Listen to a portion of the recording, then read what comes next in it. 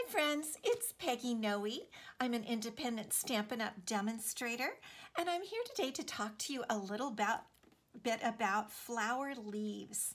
The sample card I have for you today is one that I've created with some flowers that I've cut out from the beautiful Petal Promenade Designer Series paper. And this paper right now is a free gift with any $50 or more order. And that only lasts until March 31st, 2019. So if you like it, be sure to get your order in at, and you can find my shop at my website, prettypapercards.com, and I'll also put a link down below. Now, for these leaves, I've used our wonderful leaf punch, which is one of my really go-to punches. I keep it handy all the time. And I've punched leaves and I've tucked them up under the flowers, and I'm going to show you how to do that today. But I'm going to use a different Designer Series paper, and the one I'm using today is another one that's available during Celebration, Painted Seasons Designer Series paper. And I've fussy cut these flowers. That means cut by hand with my trusty paper snips. Here are my paper snips. These are the best scissors for cutting out. I love my paper snips. So I've cut out 3 flowers, and I'm going to show you actually how I create the flowers and get the leaves to stand up. Now, the first thing I do is I put my flowers up on Stampin' Dimensionals. And this is just going to be a sample today. I'm not going to recreate that card. I'm just going to do a little sample of how you would insert the leaves. So I'm going to put my flowers up on Stampin' Dimensionals, lifting them up a little bit from the surface. So I'm just going to make a cluster here of 3 flowers. And then we're going to begin to make the leaves. I'm just going to tuck them kind of around one another in a little cluster like that. Okay. Now, taking our trusty leaf punch, I'm going to punch leaves in the same colors and manner that I did for the sample card. And I'm using Granny Apple Green cardstock and vellum cardstock. And we're going to just make about 2 or 3 punches. So this is a 1.5 inch strip. This leaf punch works on a 1.5 inch strip. It doesn't take much paper. And this is how I punch, upside down, so that I'm sure to get it lined up correctly. So I'm going to punch out 3 of these, just in case I need 3. It might just be 2. And I'm going to punch out 3 from the vellum, just like that. Okay. Whoops. Now let's see how we might want to arrange our leaves. So I'm going to stick them down under like that, and just to see how I want to arrange them. And that is pretty cute, isn't it? I kind of like that, and then I might stick the vellum in and around. Now I'm going to also give you a couple of tips on what to do, how to make these leaves be 3-dimensional. One thing I do is I like to crease them in the center, and because I have my long nails, it doesn't have to be really, perfect, because we know leaves fold and have veins in all different directions. So I'm just going to fold those up a little bit in the center, and just to give them a little bit of dimension, 3-dimensional, right? Now, another thing you can do with your leaves is that you can curl your leaves. And I've brought my bone folder here, and we can just curl the leaves by holding firmly to the place where the leaf meets the stem, and then just very gently curling up with your bone folder. And that will give them another dimension, another type of dimension.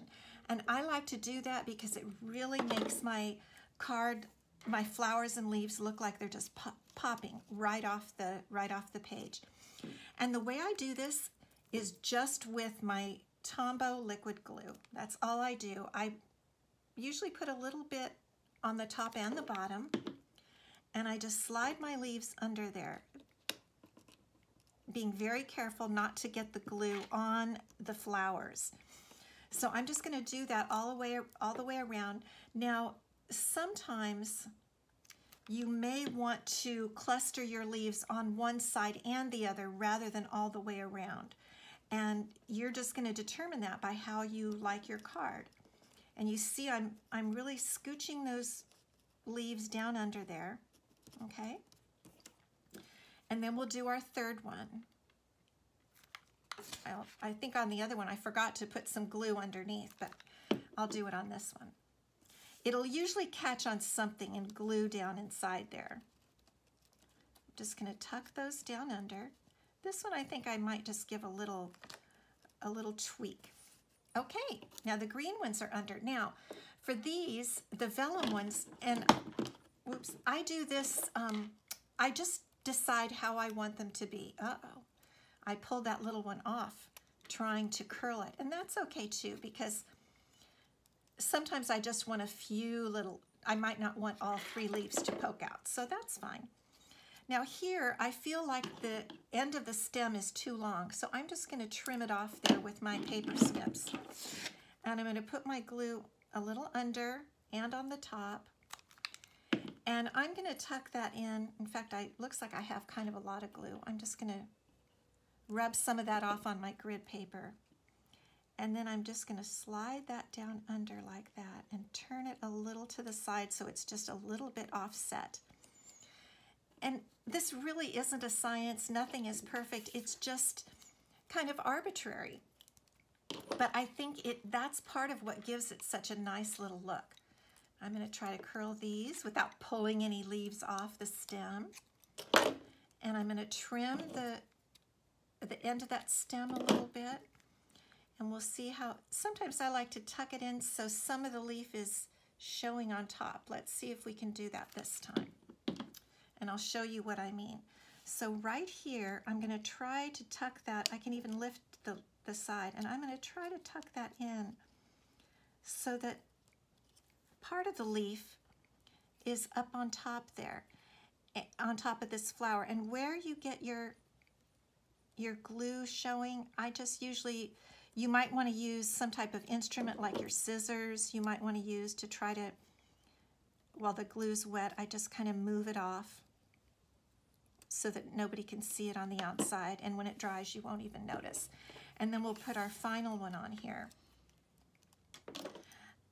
It's really easy to do this. You can cover up lots of mistakes if you happen to get, say, a blob of glue over here. The nice thing about this is you could put a vellum leaf on top and nobody would see. Believe me, I've made plenty of mistakes and still do. So let's see if we can tuck this one up under. Sometimes I don't need to lift the flower, but if I can lift it, I like to. There we go. There's a little glue showing right there, so I can tuck the leaf further under if I want to.